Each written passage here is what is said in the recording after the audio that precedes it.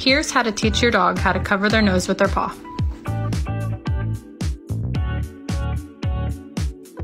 What you'll need is some of their favorite treats and some Scotch tape.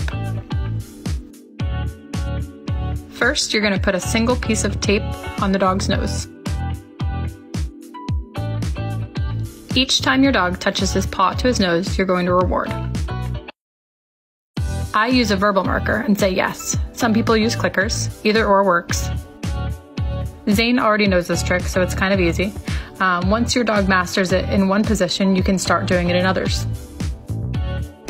Once your dog is offering the behavior reliably, you can put it on a verbal cue. I use the word cover.